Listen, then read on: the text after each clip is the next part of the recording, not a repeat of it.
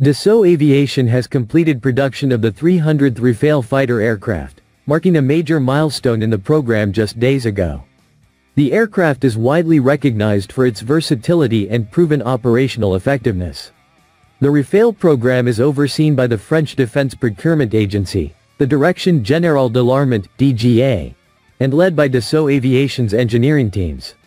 It involves 400 French companies, forming a critical part of France's industrial and military sovereignty through advanced technologies and strong export performance.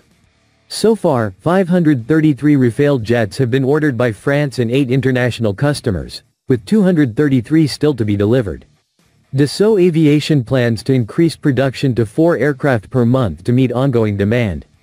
This milestone reflects the operational, industrial, and commercial success of this combat aircraft, which has no equivalent in its category in terms of versatility and proven operational effectiveness, Dassault Aviation stated.